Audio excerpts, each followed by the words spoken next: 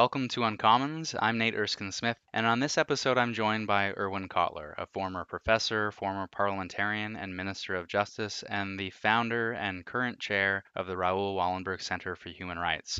He is a giant in the field of human rights, most notably as a defender of political prisoners, including as Canadian counsel for Nelson Mandela. Now, as a younger parliamentarian, I have an incredible respect for his life's work, and particularly his call for all of us to take our responsibility to the world more seriously. Irwin joins me to speak about the work of the Wallenberg Centre and human rights concerns around the world. Irwin, thank you for joining me. Pleasure, Nate. I read that you attended a minor league ball game and watched Jackie Robinson at the age of 6, and that was quite an impactful experience for you. I never got to see Jackie Robinson, obviously, but I'll tell you, just reading about Jackie Robinson's experiences when I was in grade 7 and 8 had a huge impact on me. So I can only imagine the impact that it had on you actually seeing him in action and learning of his story. Well, my father was a big baseball fan, and he took me to the Delorme Stadium in Montreal, which is where the then Montreal Royals played, later to become the Montreal Expos. And he took me because he wanted me to see, at that point, Jackie Robinson. And as I said, I mentioned I was a 6-year-old, but Jackie Robinson was a Black American who became a star and then went straight up to play at that point with the Brooklyn Dodgers. But that was my introduction, not only to Jackie Robinson as a great ball player, but my father introduced Jackie Robinson as in effect, epitomizing the struggle of equality for Blacks, and baseball was one of the breakthroughs at the time. And so it was a looking glass, really, into the civil rights movement in the States. And part of my family was living in Brooklyn at the time, and I used to go visit there with my father. Later on, I went and studied in the States and became involved in the civil rights movement. But Jackie Robinson was the initial looking glass, the inspiration for understanding that struggle, for understanding the courage and bravado in that struggle, because he had to endure, all kinds of ugly epithets and the like. I have to say that Montreal was a good place for him to break in because he had support in the city at the time, which perhaps helped buffet him when he went up to play in the major leagues and had to then endure some of the ugly epithets when he played in some of the places in the U.S., which were far less friendly than Delorme Stadium was for him in Montreal. You've spoken powerfully about Nelson Mandela being a metaphor in some ways for hope and the struggle for equality, and some of those same attributes, obviously, we see with the story of Jackie Robinson as well, where it was about him, but it wasn't only about him. Yeah, Mandela really showed how one person could endure 27 years in a South African prison and then emerge to not only become the first president of a free, egalitarian, multiracial South Africa, but really to bring in democracy, equality, and one of the most progressive bills of rights of any country in the world. So a person who endured what he did to come out without any rancor, without any sense of revenge, but still with hope and inspiration, really a role model for our times. And from the 6-year-old who watched that Montreal ball game to then a professor of human rights in the 1980s, you yourself were in South Africa, and while you weren't detained for 27 years, you did suffer detainment from a presentation you gave on Nelson Mandela and his cause? Well, what happened was I came to South Africa as a guest of the anti-apartheid struggle at the time. It was in 1981. I had then been representing a Soviet political prisoner, Anatoly Sharansky.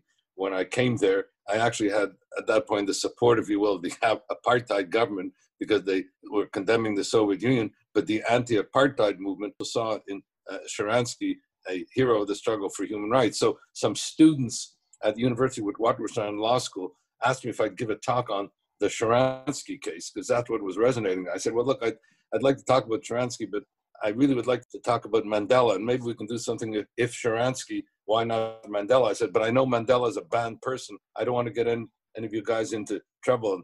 And there was a very courageous law student at the time, Neville Eisenberg. I still remember, he said, no, we'll go ahead, we'll do it. And they organized this gathering, which I'm told today is one of the largest gatherings ever had at Witwatersrand.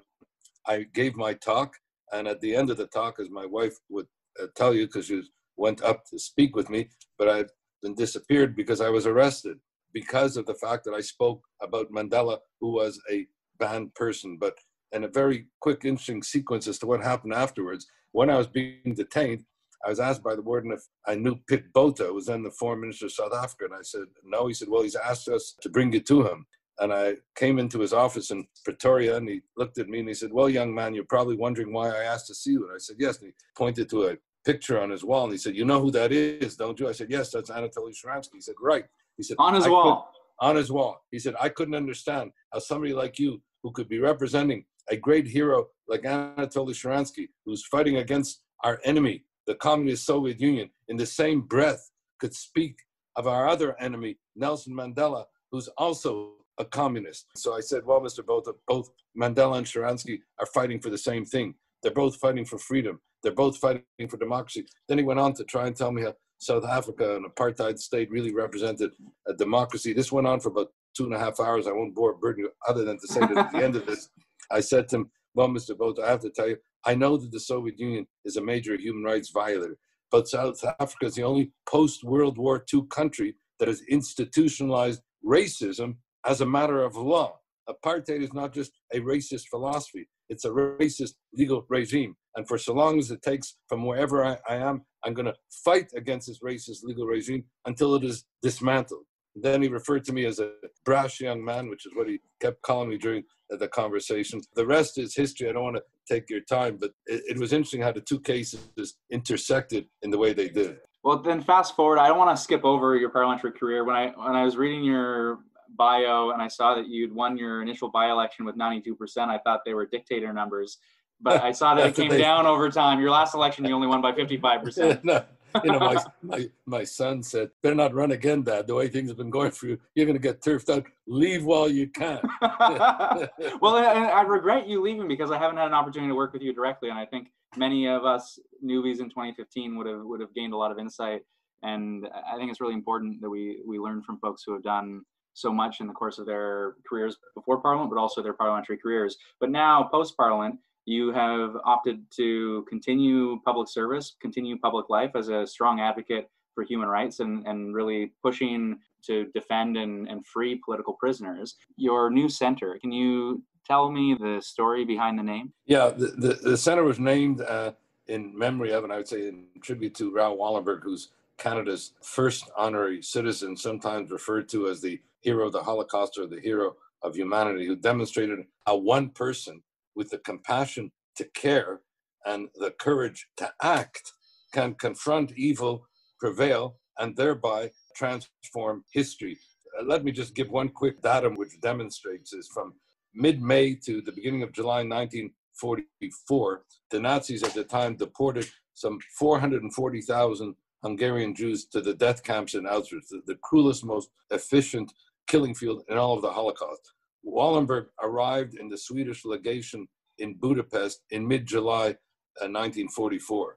And from mid-July 44 to the end of 44, he was responsible through bravado and bluff and mobilizing others, etc., for the saving of the remnant of 100,000 Jews. So what all the world community could not do as a bystander community, one person, as I said, with the compassion to care and the courage to act, transformed history. So that's why we named our center after our first honorary citizen. I just received a piece of correspondence from your center that highlighted a number of different issues, and I wouldn't mind walking through the various different campaigns that you have underway. I recently spoke to Professor Carvin at Carleton about the Uyghurs and the potential use of sanctions, and I wonder if you could speak a little bit about the work that your center's undertaken and the atrocities currently underway for those who are less familiar of the Uyghurs in China. Well, a very important article was published in Foreign Policy magazine over a month ago by the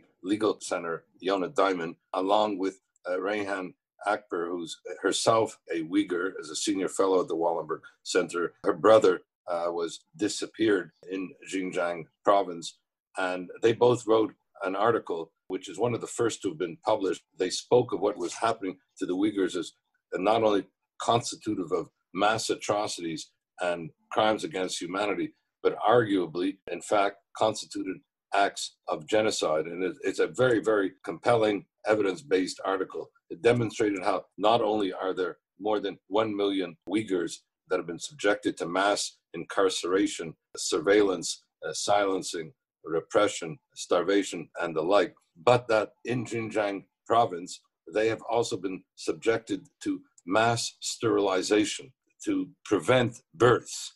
And at the same time that they've imported hundreds of thousands of Han Chinese. So you have, on the one hand, a dramatic reduction within 2 years of 84% of the population in Xinjiang of childbearing age have been subjected to mass sterilization. And at the same time, the forced gathering of Han Chinese to replace the ones who have been removed and imprisoned and disappeared.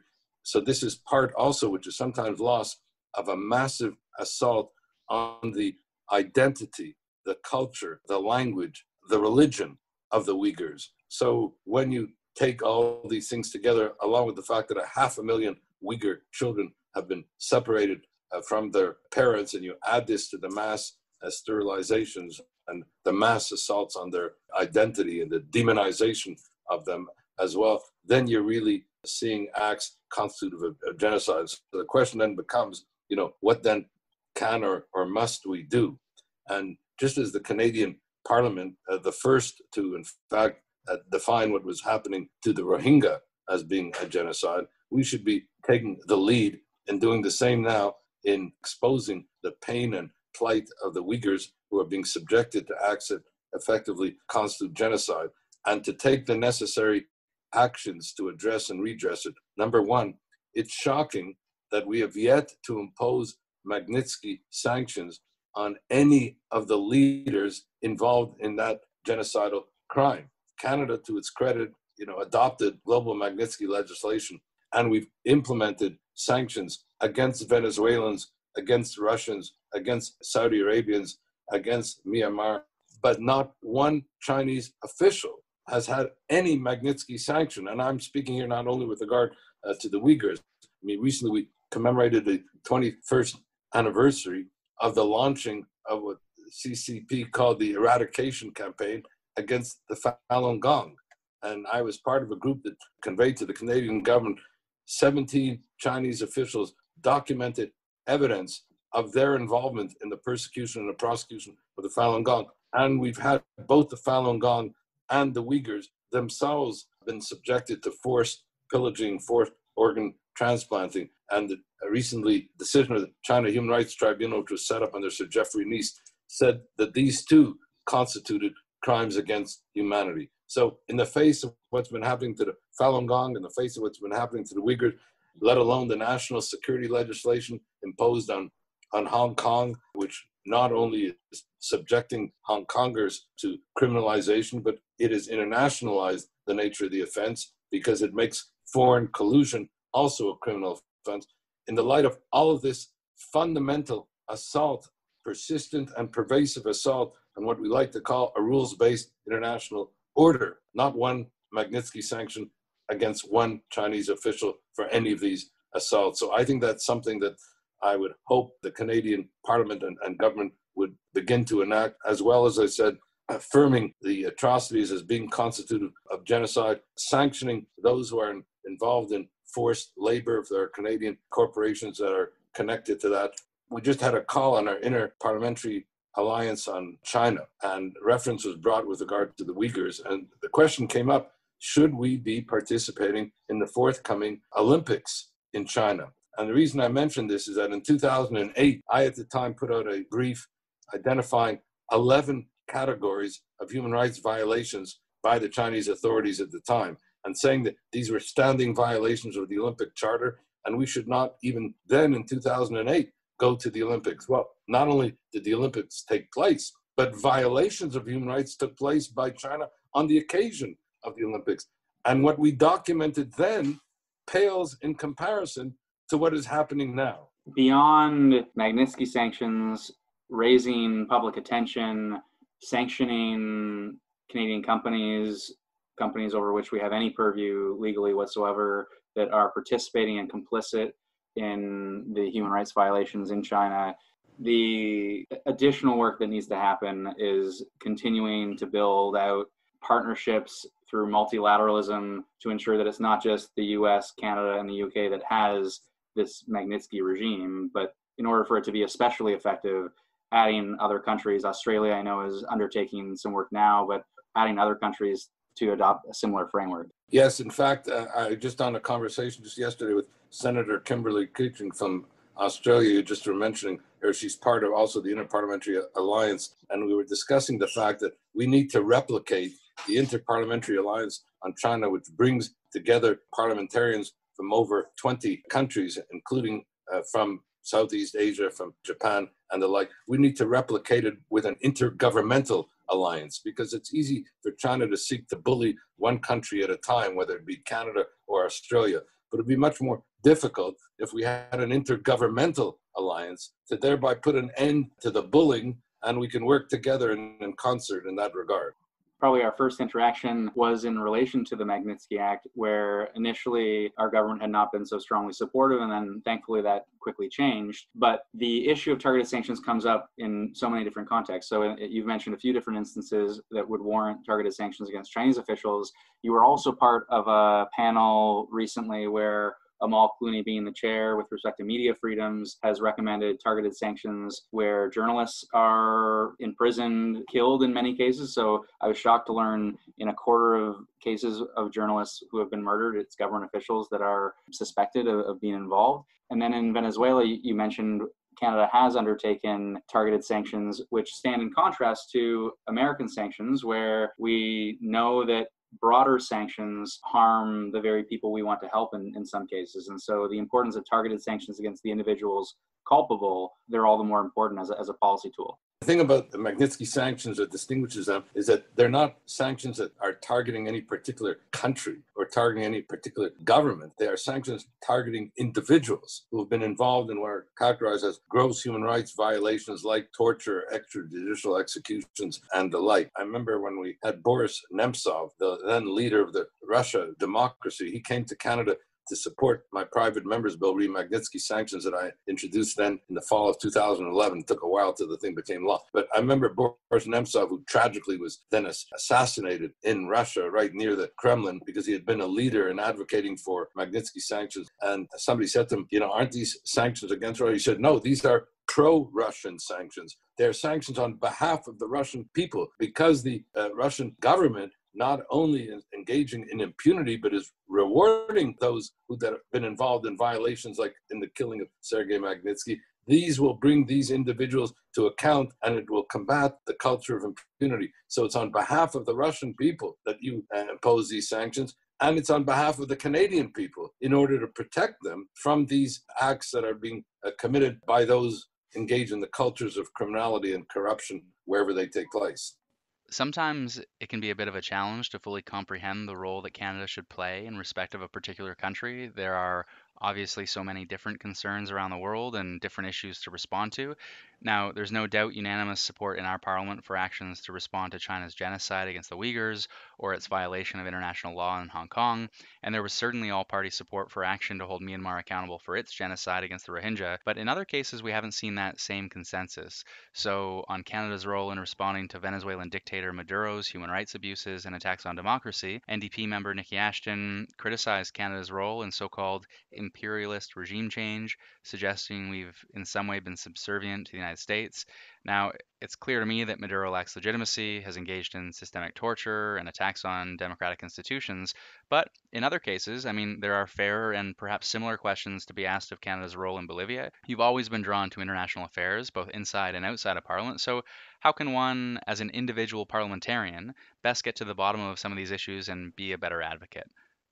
Yeah, I think we have to approach this as best we can through a human rights lens and through the protection that sometimes sounds more like a slogan than substance when we talk about the rules-based international legal order. But Venezuela is a clear case study of where Canada has played a distinguishable role, distinguishable from the United States, and a role which exemplifies important leadership here. And Chrystia Freeland, while she was foreign minister, was at the forefront of that. Let me just give a quick snapshot. I was a member of what was referred to as the independent panel of legal experts established by the Organization of American States, who were established in 2017 to look into whether there were reasonable grounds to believe that crimes against humanity were being committed in Venezuela. After our inquiry, we We had public hearings. We examined all the witness testimony. You found 7 cases, right? 7 cases where there were reasonable grounds to believe that crimes against humanity were being committed, which included multiple cases of murder and extrajudicial executions, torture, where Justice Ventura, Manuel Robles Ventura, a member of our group, said it was one of the worst cases of torture he had ever seen. But one of the most egregious things and one of the most painful things was state-orchestrated humanitarian suffering, the weaponization of food and medicine and targeting members of the opposition or those believed to be members of the opposition, withholding food and medicine. Now, some 6 months after we produced our report, 7 countries, led by Canada and Chrystia Freeland at the time, made the first ever collective referral of a state party to the International Criminal Court, Venezuela, which was a state party, to the ICC for prospective investigation and prosecution. Regrettably, 3 years later, such an investigation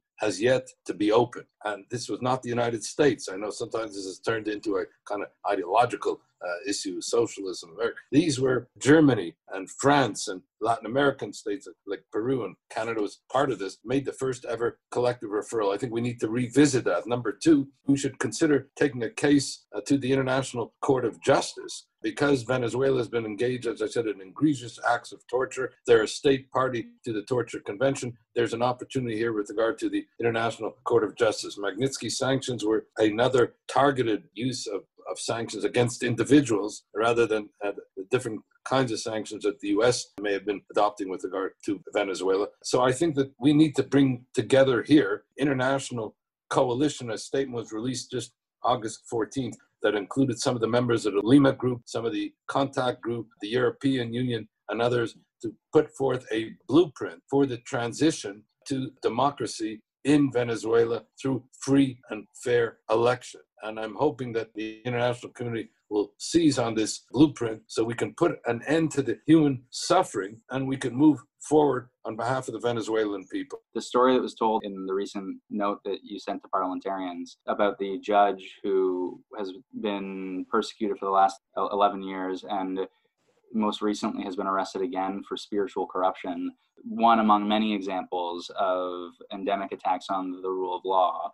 And you probably read so many of these profiles, but it's shocking every time you read one of them. Her case is a particularly shocking case of the brutality of torture inflicted by the Maduro regime on a sitting judge, and then using the torture that they inflicted on her as a warning lest others in the judiciary seek to, in effect, act in any independent manner. Justice Afiuni did nothing other than acquit somebody who had been wrongfully convicted. For that, she herself was arrested, tortured, in detention, and this became known as the Afiuni effect. We heard this in witness testimony while we were holding our hearings of our legal panel at the time, where judges, as I mentioned, were warned, prosecutors were warned, if you do and seek to act as Judge Afiuni did, you will end up like she will, namely tortured. And so we had a case with regard to Leopoldo Lopez, who was a leader of the democratic opposition in Venezuela, and he was, arrested and convicted of trumped up charges. Well, when we came to our hearing, a judge came before us, because she had escaped from Venezuela. She was now in Toronto. And she said to us, I issued a false arrest warrant with regard to Leopoldo Lopez because I was warned that I would suffer what Judge Afiuni suffered if I didn't issue the warrant. The prosecutor in the case of Lopez, Franklin Neves, who also escaped, said that he issued false and trumped up charges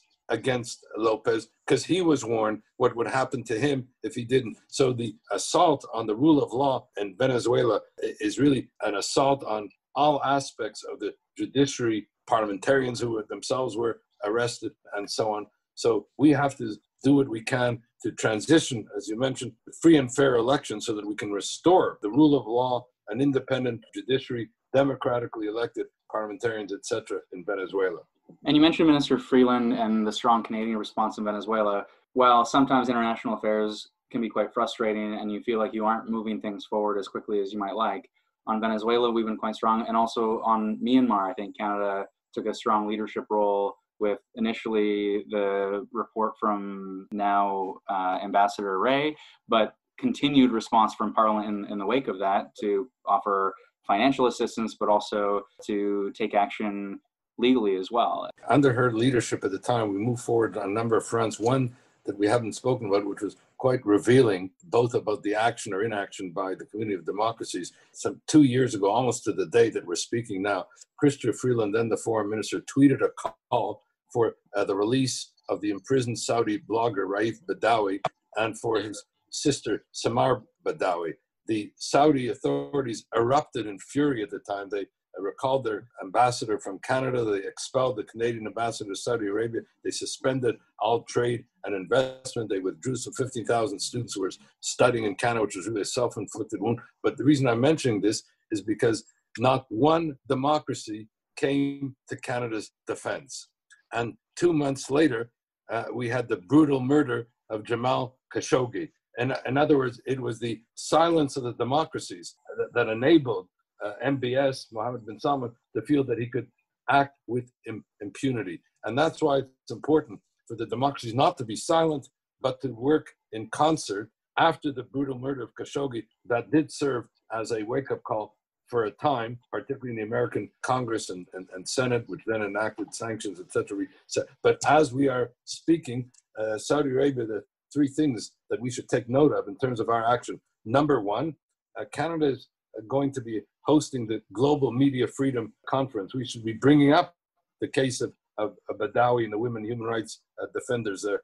Second, Saudi Arabia is a candidate for election to the Human Rights Council. Those elections require that those who are elected are those who are in fact promoting and protecting human rights. And finally, Saudi Arabia is chairing the next meeting of the G20. Well, they shouldn't be able to come to the G20 without us addressing accountability on the part of Saudis for these human rights violations that we've been referencing now.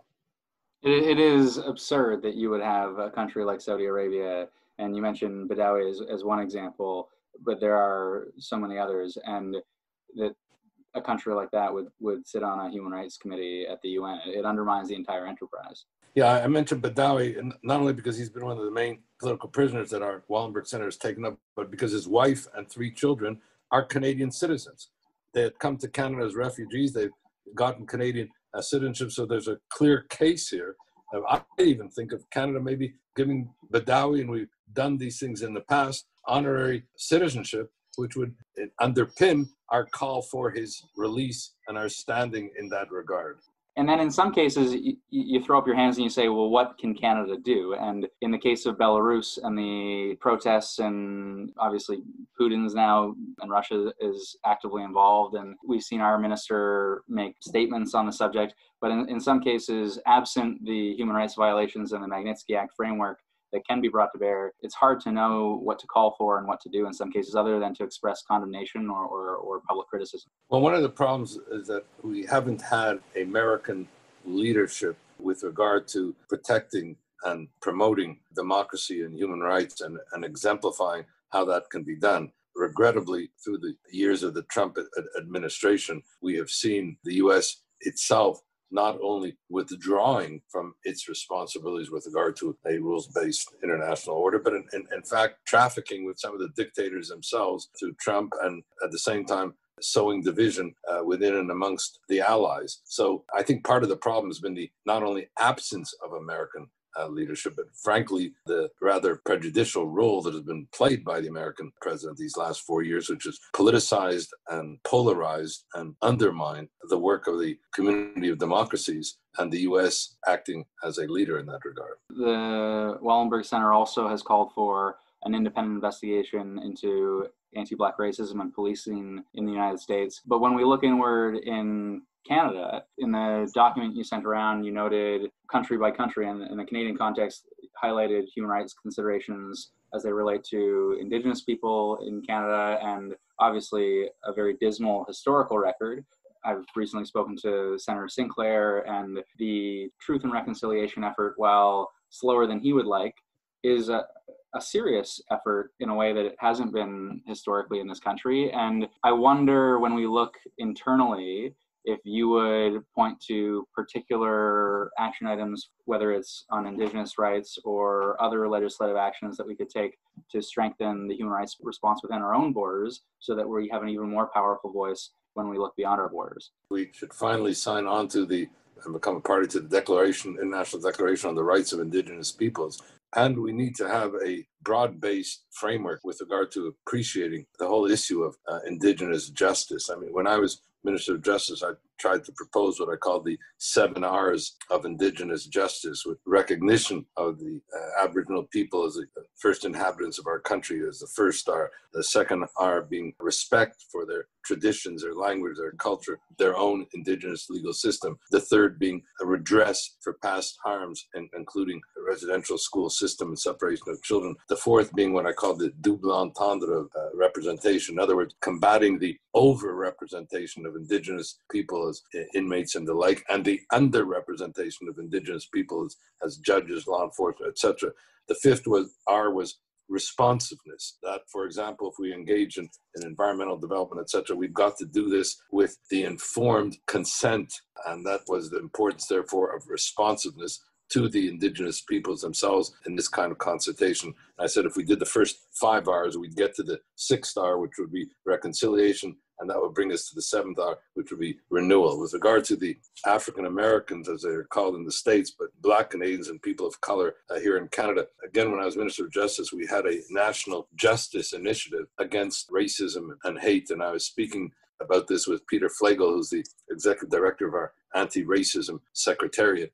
And I said we needed to go back to that kind of an action plan with respect to combating systemic discrimination against Blacks and people of color, with an action plan for that purpose, where the issues of police reform would be an important but only one part of that action plan. I do think it's all the more important when we are going to be a voice for human rights on the world stage, or for any democratic country for that matter that espouses respect for the rule of law and for individual and human rights, that we ensure we do everything we can at home to respect those rights, to then ensure integrity and credibility on the world stage. I mean, we saw the Prime Minister at the United Nations saying we have to do better for our Indigenous peoples, and I wish those justice policies that you're speaking of had carried the day beyond your tenure as Justice Minister.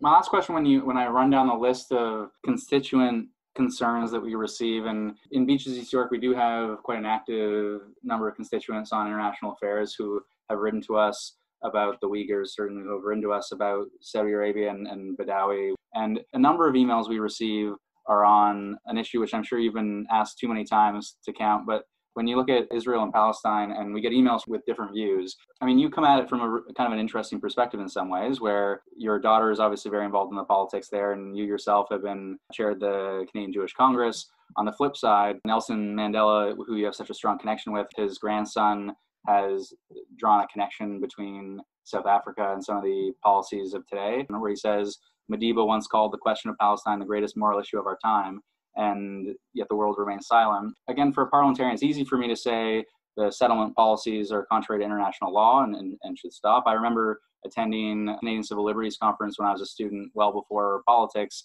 and listening to an Israeli human rights lawyer speak about some of the mistreatment of Palestinians in the West Bank, and the ID card system and the transit systems that were different for Palestinians. And at the same time, we have obviously incredibly strong relationship with Israel, and for good reason, because they are a democracy in the Middle East. Apart from saying settlement policies are contrary to international law and we support a two-state solution, is there a way at getting at this conversation usefully from Canadian parliamentarians' perspective? Yes, I was a long time supporter of the notion that Palestinians have not only a right to self-determination, but a right to an independent state, long before it became fashionable to take that position. But I also had always said right to an independent but free, democratic, rule of law, rights protecting state. The Palestinian people deserve what we seek on behalf of other peoples elsewhere. Namely, they deserve to have a freely elected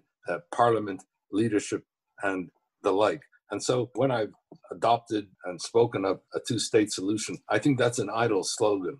I think what we need are two states for two peoples. We need a mutual acknowledgement by these two peoples of each other's legitimacy. And at the same time, we need two democratic, safe, and secure rule of law states side by side. You know, I would have long-standing meetings with President Abbas, president of the Palestinian Authority, and we were meeting several times a year for years until about 2014, when I sort of said, look, it doesn't appear that you're yet ready to recognize the principle of two states for two peoples acknowledging each other's legitimacy and having fair elections in the Palestinian Authority. So I think these are things we have to make calls on Israel and hold them accountable. We also have to make calls on the Palestinian Authority leadership and hold them accountable. We can't give them a free pass, because then that's the kind of soft bigotry of low expectations. But if we think of the Palestinian people, keep that at the forefront, then we will do what we can, which we seek to do elsewhere, whether it be in Belarus or otherwise. We should call for the protection of democracy, human rights, and rule of law for the Palestinian people as we seek to ensure that that continues to be the situation in Israel. And not to criticize the right of the state of Israel to exist, which is obviously described 2009 as a new anti-Semitism and an easy way for people to move away from criticizing an individual, a Jewish individual, to criticizing the right of a collective to exist together.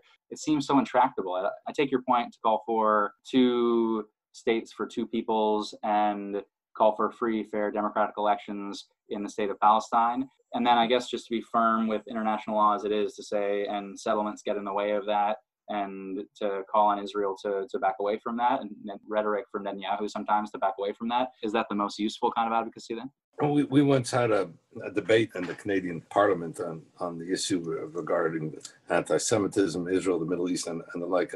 And I recall one of the closing statements I made in that Parliament when I was asked by one of the members of the Bloc Québécois at the time if criticizing Israel was anti-Semitic. I said, no, criticizing Israel is not anti-Semitic, and saying so is wrong.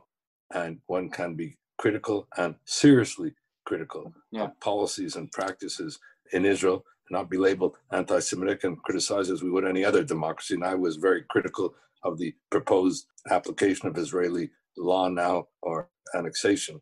And I'm glad that that's off the table. I said, but singling Israel out for selective opprobrium and indictment, denying Israel's right to exist, or worse, calling for its destruction, is discriminatory, hateful, and anti-Semitic, and not saying so would be dishonest. So I think on the one hand, we can certainly engage in serious critiques of the policies and practices of Israel as we do of any other democracy, but that's distinguishable from, as I say, selectively singling it out for opprobrium and indictment, or denying its right to. Which does happen at international fora. Well, you mentioned the UN Human Rights Council before, and I've appeared before the council, and one of the disturbing things I found is that there's one agenda-specific item that singles out Israel for selective opprobrium even before the hearings begin. There's an item which speaks to Israeli violations of human rights in the occupied area of Palestine, and then there's another agenda item, human rights violations in the rest of the world. So one country only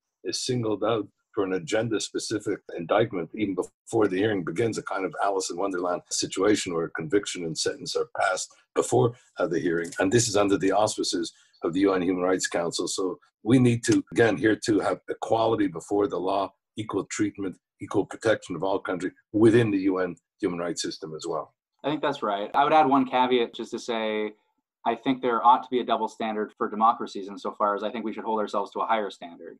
And so just as we ought to criticize ourselves if we have continued mistreatment of indigenous people, and we ought to self-reflect on how we can improve our truth and reconciliation moment, I don't expect much of Saudi Arabia as far as human rights considerations go. I do expect more of Canada, just as I expect more of Israel, because of the values that we espouse and that we hold and that we defend. I agree. Petitioners must come as best as possible with clean hands. Exactly. You know, you can't be petitioning in the international arena if you're not doing something to protect the issues of human rights in your own home. Exactly right. And all the more reason for us to double down on our domestic efforts, which will then lend greater credence to our international efforts.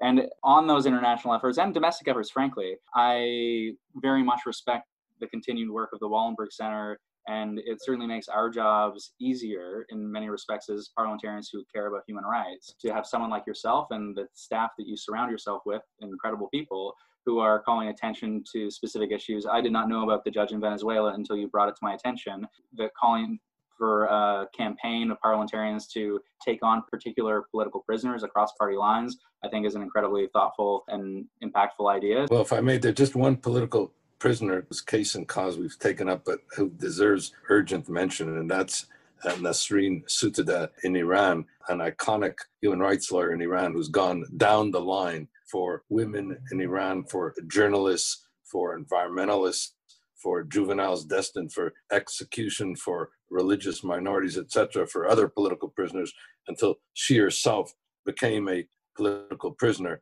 She was convicted and sentenced, it's astonishing, a woman in her mid-50s over a year ago, to 38 years in prison and 148 lashes, a virtual death sentence. As we are speaking, she is on a hunger strike. It's not the first of its kind that she's held, for other political prisoners who are themselves at risk because of the Iranian prison. So she deserves all our support, because, as I said, she's putting not just her life, but she's been putting her life on the line for others, and the least we can do is to support her in her case and cause. I really appreciate all your work, and I appreciate your time, and I look forward to many more conversations. Same here, Nate. And just last footnote, that it's the young people at our Raoul Wallenberg Centre, the people who are in their 20s, who are doing the work in the trenches. It's the young interns. They're the ones who are making things possible, and they give hope to us more elderly and point us in the right direction.